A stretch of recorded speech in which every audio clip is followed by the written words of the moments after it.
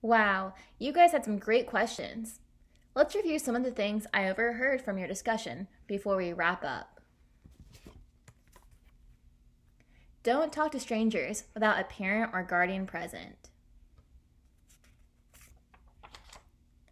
Double check both sides of the street before crossing. Wash your hands after playing outside. Who knows, you might have some dirt or germs on them. And lastly, drink lots of water. Playing outside, you might be a little thirsty after. It's important to stay hydrated. I am so glad I had a chance to learn about outdoor safety with you today. You guys are experts.